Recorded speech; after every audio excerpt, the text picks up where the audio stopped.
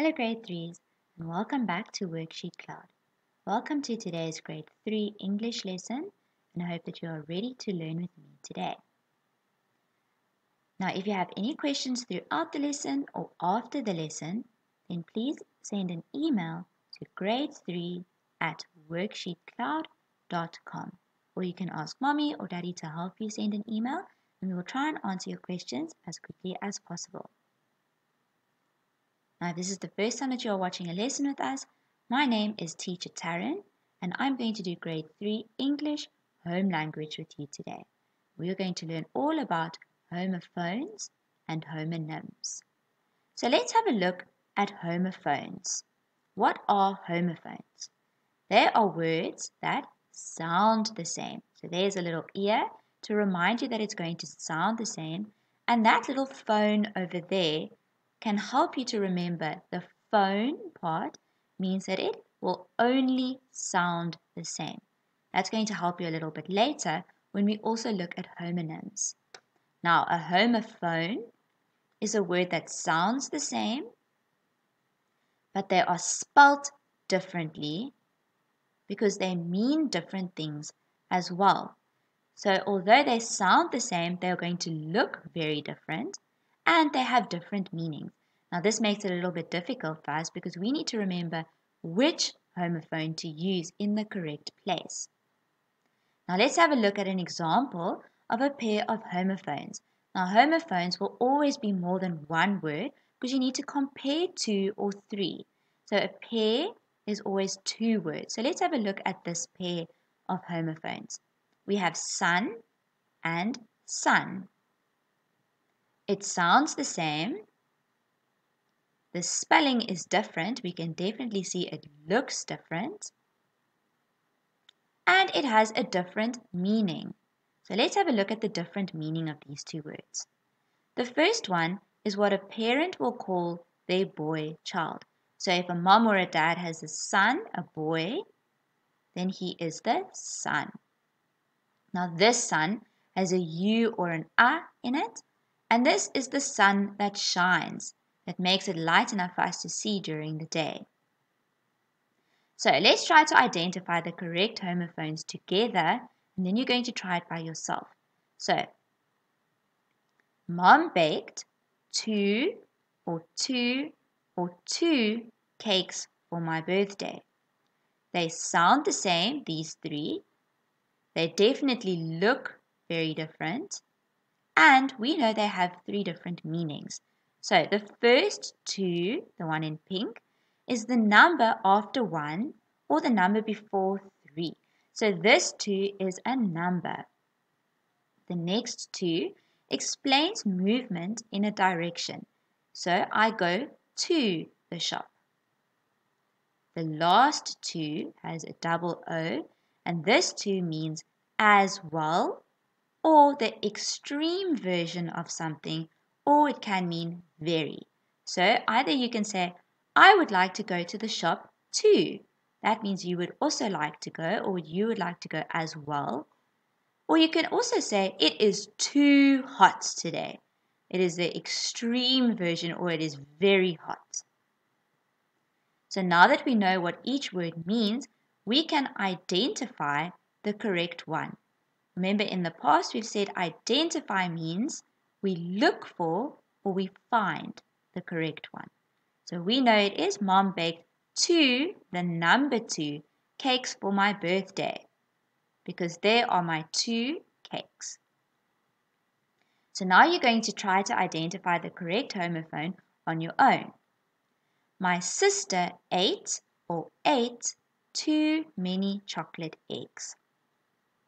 Our team won our sport match. A beautiful flower is growing in our garden. Remember, you've got to choose one of these 2 options. So have a look while I'm reading. I wear a scarf around my neck when I get cold. I love my mom so much.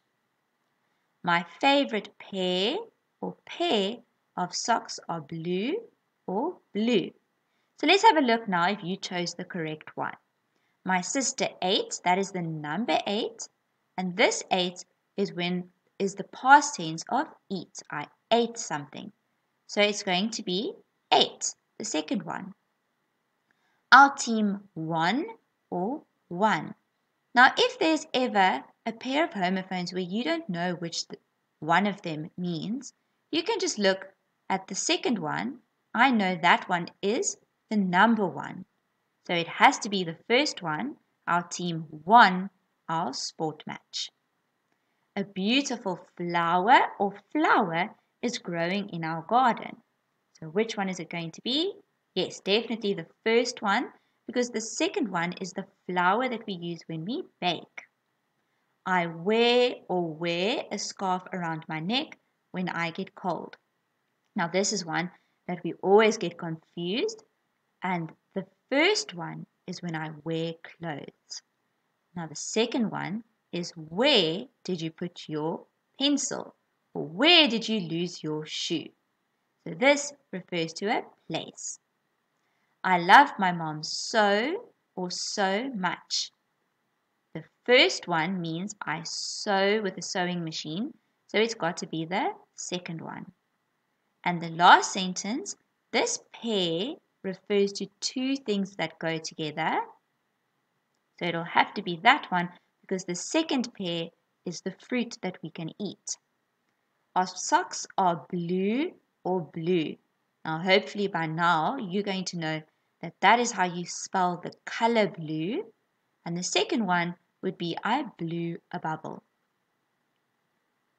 Okay, so let's have a look at homonyms. Remember, homophones sound the same, but they're spelt differently. Now homonyms are words that sound the same. They are spelt exactly the same, but they have different meanings. So this means that they're going to look exactly the same. So we've got fly and fly. Now we're going to have two different meanings.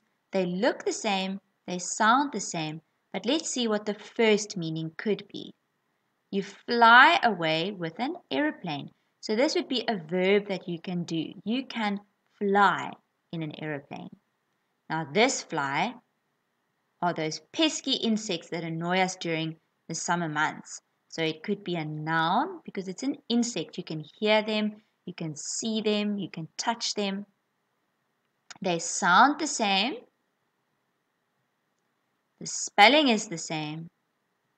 And they have a different meaning. And here we've seen what those different meanings are. So let's have a look at the word bat. Now bat has 3 different meanings. This bat is a nocturnal animal. Now nocturnal just means that they are busy at night. They sleep during the day and they are active when it is dark while you are sleeping. So the bat is the nocturnal animal. This will be a noun because I can see it, I can touch it. So it is something that I can see, touch, I can use all my senses. It's a noun. Now this bat, I'm sure you can picture what it is already. It's an object used to hit a ball, like a cricket bat.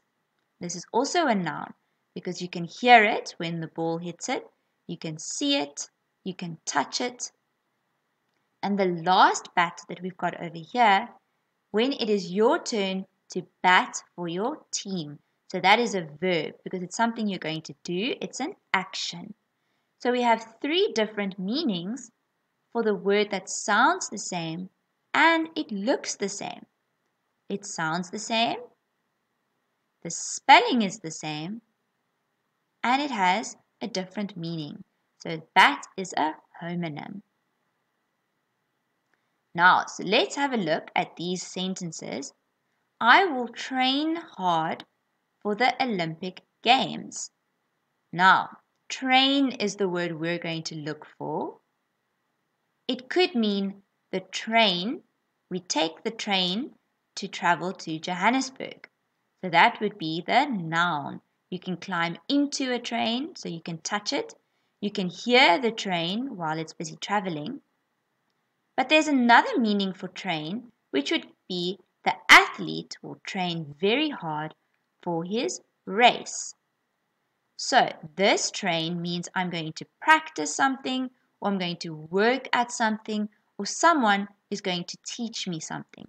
So which one is it going to be in this sentence where you train hard for the Olympic Games? You've got to look for the correct meaning. Yes, it's going to be the one where the athlete is going to train or practice. So let's quickly revise what we've learned. We've learned that homophones, it sounds the same.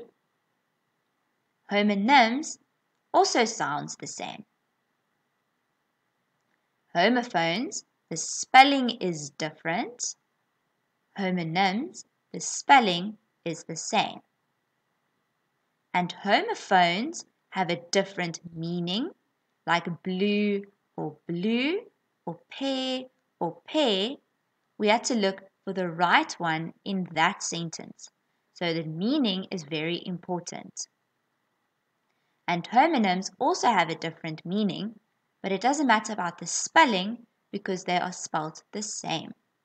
So homophones, they sound the same, and the only way they are different to homonyms is that the spelling is different. And this is the one we need to concentrate on, that we use the right one in the sentence. Homonyms, we just need to know what is the right meaning of this word for this specific sentence. Now, grade 3s, I hope you've enjoyed learning all about homophones and homonyms today, and there are so many that exist that we definitely couldn't cover all of them. But sometimes when we read, we might come across one of them, and then you'll know exactly what it is called. Now, I hope you have a lovely afternoon further, and until the next time that I can see you, grade 3s, I hope that you're learning and reading and doing some fun things at home. This lesson was brought to you by WorksheetCloud. Goodbye, grade 3s.